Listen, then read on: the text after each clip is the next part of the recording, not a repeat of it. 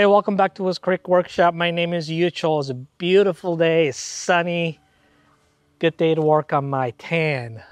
Oh yeah. But we don't have time for that today. We're gonna be working on installing a sprinkler system on this part of the front yard. Remember all the concrete curbing that we did? I showed you on the last video. Before we go ahead and bring in topsoil and regrade the yard, I decided it'd be perfect time to put in a sprinkler system.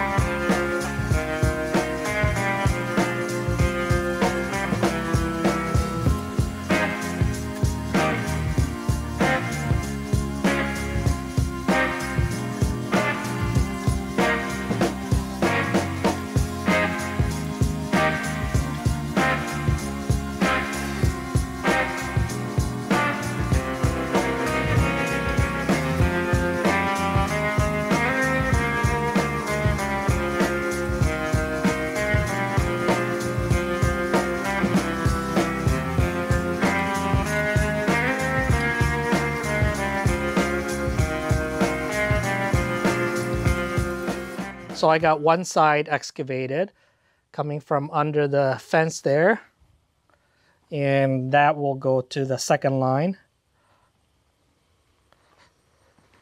There will be a sprinkler here, another one there, and at the end. If you already have an established lawn, I recommend you rent a trencher because it doesn't make as big of a mess like a backhoe does. But in my case, I already have the backhoe and I'm gonna be regrading the whole yard and bringing additional dirt. So it's really not a problem. Now we're gonna install the pipe on that side before we excavate the second side. It's a pretty narrow lawn, so we don't wanna run out of working room. So we'll go ahead and do that side first. The first sprinkler head will go over there, so we need to weld on a T. Before I weld this on, I'm going to quickly screw in this barb. The barb is for the flexible hose. They call it funny pipe.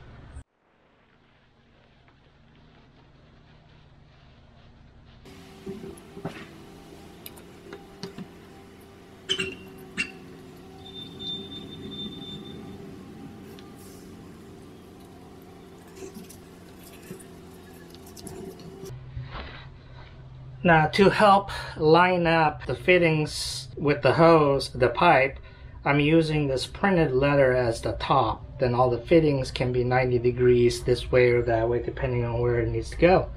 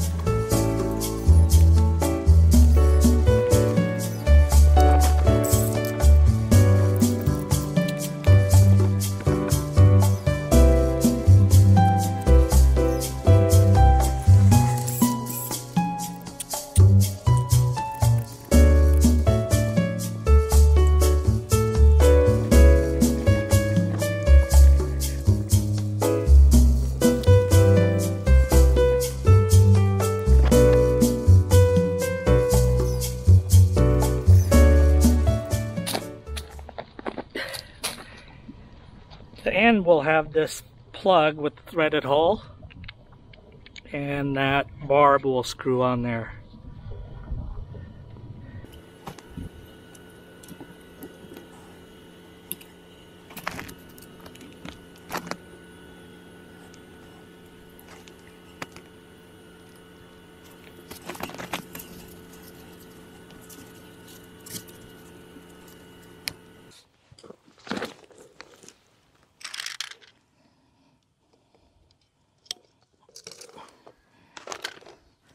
Here's what we're going to use. Normally, you put this 90-degree barb at the bottom of the sprinkler, and then you put the hose on there. Instead, I'm going to use this. So it fits in there, and this fits onto the bottom of the sprinkler.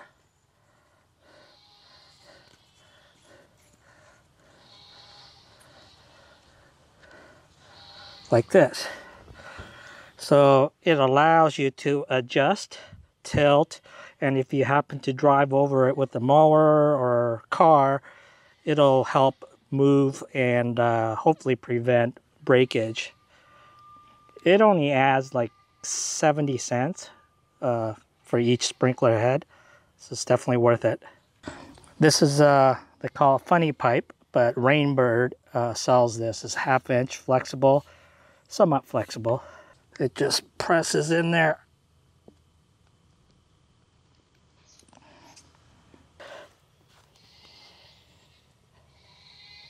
I think I'll cut it right there.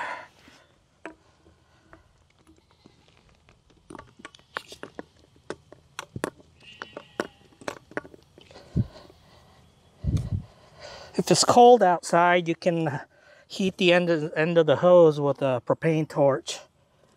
I grabbed my torch, but it seems I don't need to. And the sprinkler just screws on there.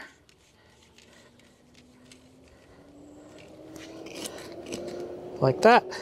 Now let's go ahead and do that to all the other ones.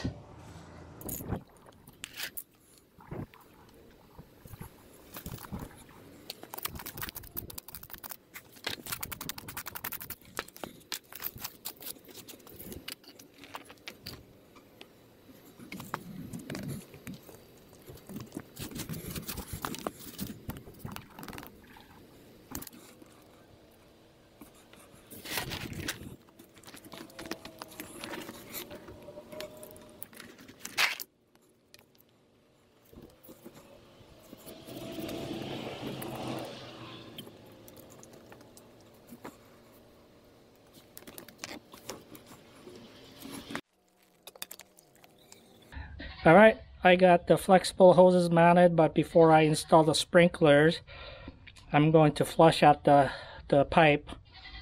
Could be dirt and other debris in there, so I'm just going to connect it to the garden hose and let the water run.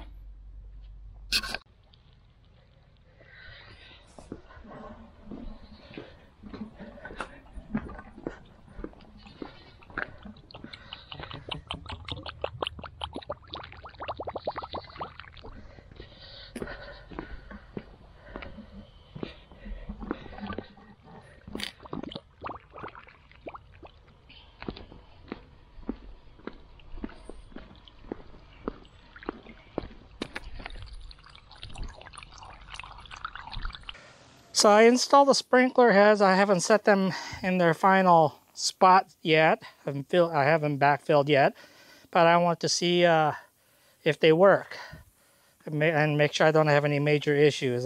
Like I said, it's hooked up to the garden hose. I'll show you how I did it. Need some adjustments on their pressure, or distance I should say, and pattern.